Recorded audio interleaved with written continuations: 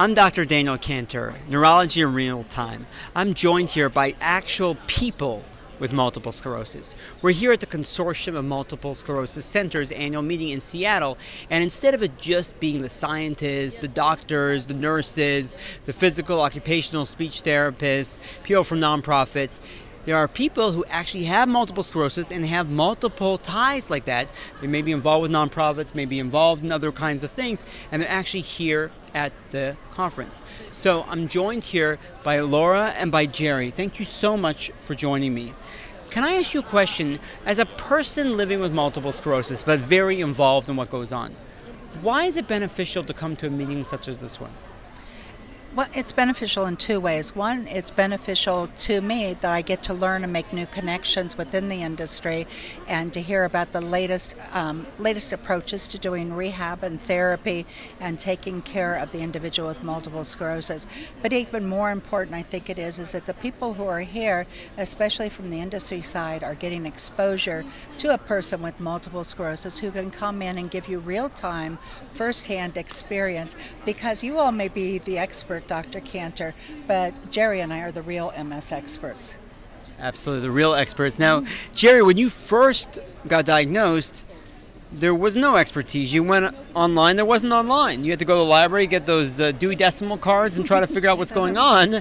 So tell me, how have things changed in the last decade, 2 decades, in terms of information? Because people back home don't have to actually be here. They watch our videos. There's now 250,000 viewers. We're now going to start translating into Spanish and into other languages to make sure that we can spread this really throughout the world.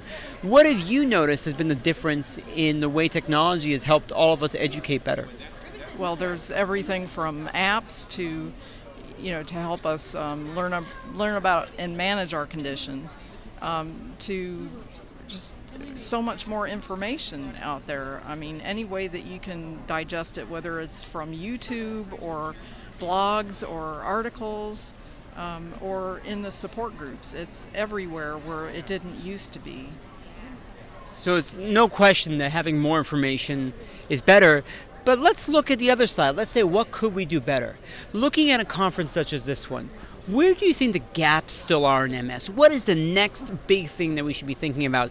Whether it's research, whether it's symptom management, what is the next big thing? If you want to say 3 things that we should be doing better in MS, what are they? There are 2 4-letter words I'd like to use here. The first is hope. We need to give people hope that there's something on the horizon that looks at a cure for multiple sclerosis. So that's my second 4-letter word. We're still hope. We have hope for a cure. And I don't see any conversation here about a cure. And I know there's bench science going on that's looking at the cause of multiple sclerosis and how we can stop it today and tomorrow and the next day, that other people aren't going to have this condition that Jerry and I have. But we don't hear any conversation about that now for a variety of reasons, proprietary mainly, and the industry doesn't want to share what they're doing. But it's really important, I think, that we talk hope and cure. Jerry, what do you think? Well, I totally agree. I also think that we need to be, you hear a lot of talk about patient centricity and working together with patients and decision making. But I'm looking around this conference and it's almost like they don't expect a patient to be here. It's very anti-patient. It's not just the matter of taking several elevators to get up here, and the walking on different surfaces. I haven't been able to even walk around to my hotel is 2 blocks away, but it's uphill, downhill. It's all it's just not real patient friendly. I'm looking around to see a place to sit down right now, and it's a long walk to get there. Those are really excellent points that hopefully the organizers listen to.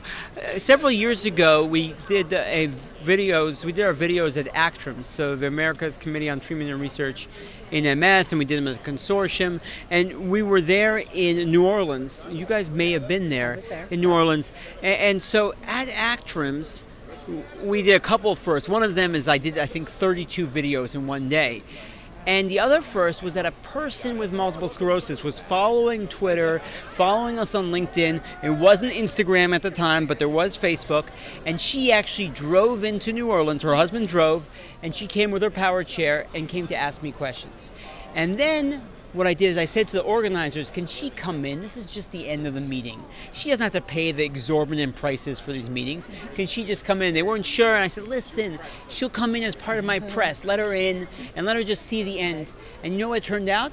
She has 10,000 followers for her amazing blog about progressive multiple sclerosis. So a little goodwill went a long way, I think, for the organization.